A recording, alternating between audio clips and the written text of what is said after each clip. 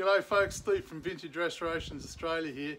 In today's episode we finally get the springs and the diffs off and we move the chassis back into the workshop and continue with the restoration.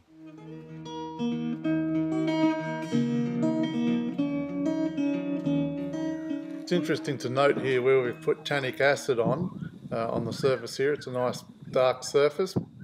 And in this area here where we didn't put tannate, because we've got to do a little bit of work a bit later, so we didn't bother tannating it, you can see the flash rusting there, the surface corrosion that's occurred because we've had about an inch of rain in the last couple of weeks, and a bit of surface corrosion there where we haven't tannated. So it shows the effectiveness of the tannic acid.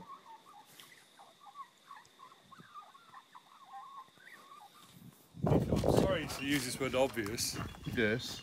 We just put the tray back on, bolt it to there where that's one datum. You put your little pads on, rubber pads which should be on there, with anti-erosion pad.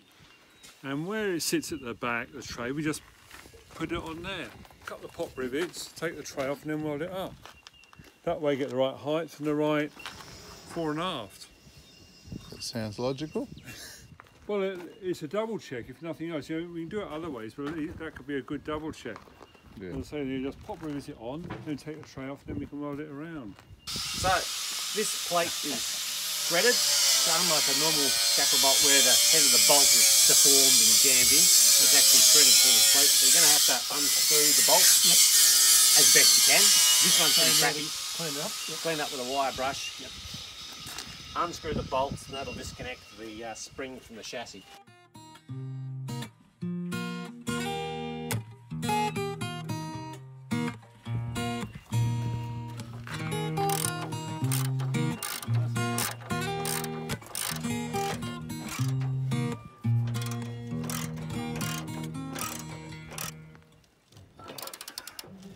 Oh, that's stiff. Give it some more WD-40.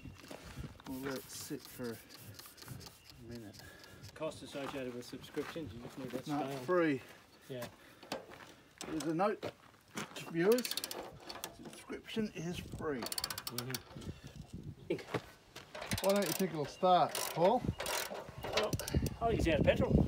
I think they've gone too far, way too far. No fuel. It's a fuel issue. Might have been water in the fuel or diesel in the water or something. So sometimes when you've got a little bit of an issue getting in between things to get them out, if you've got to cut through something, this is the tool to use. It's a lovely thing.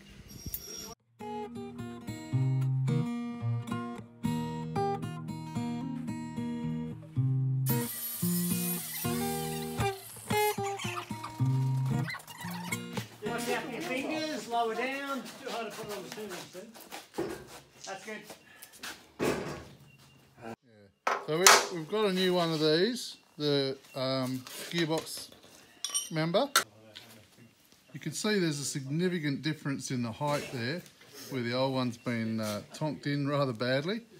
We didn't realise until we put the new one next to it quite how bad that was. Just a cross member to keep the chassis aligned. So it takes the width and takes a bit of a knock on the bottom to save the sump. Well, that Has done its job. did its job. Done its job. Done did its job. We're not sure if we'll repair or replace this. I'd be interested to see the heights on what it's meant to be, but That's flat. That's just straight plate. That's straight plate. Yeah. That's a bit bent. That looks good. you're making good noise again, John. Yeah.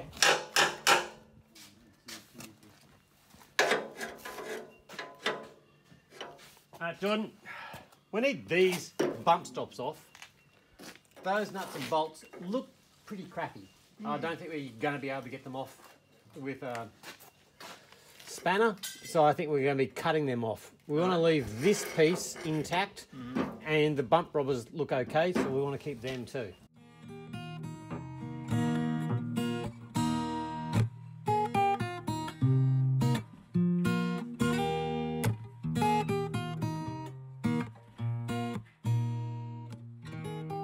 It's upside down, so these tabs hold the tub. You imagine the back end of the short wheelbase. Yep. And they go forward a specific amount. So it's 35 mils down. And 100 and 1352 or 4. or split the difference.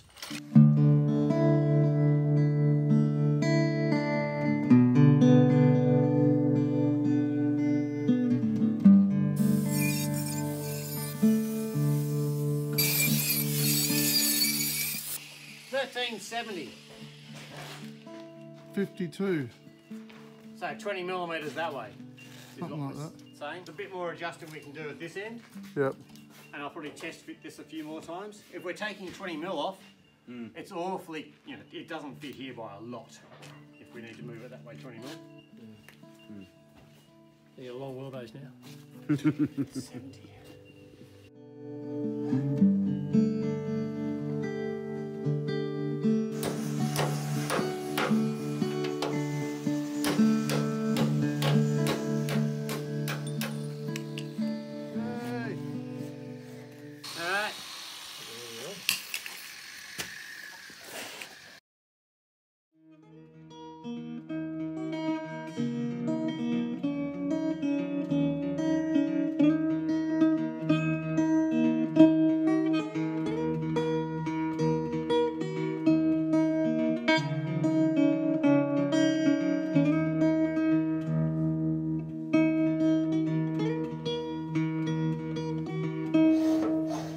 Done.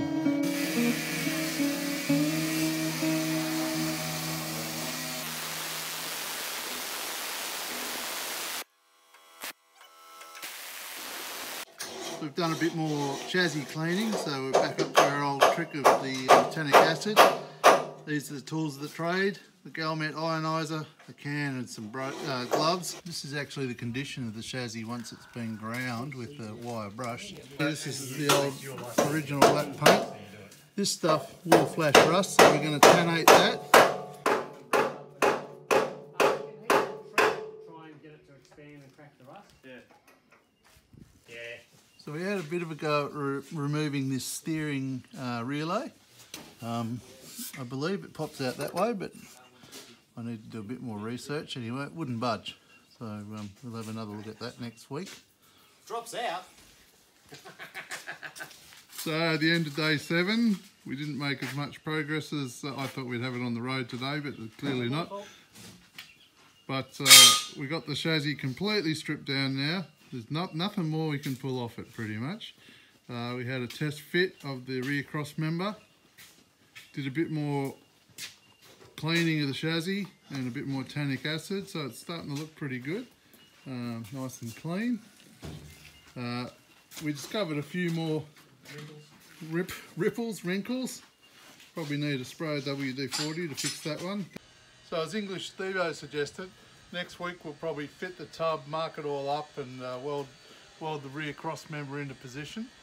So we'll also be cutting this off and replacing it with the one that we've received from England. We'll be going through that process. And I guess we'll also be making a decision about what to do with this cross member. But I suspect we'll be repairing it, as John said. It's all flat plate, so it's pretty straightforward to repair. Cut that out, ding it out, do our thing with it, and that should come up okay. So we had a question about what electric motor and battery system we're going to put in.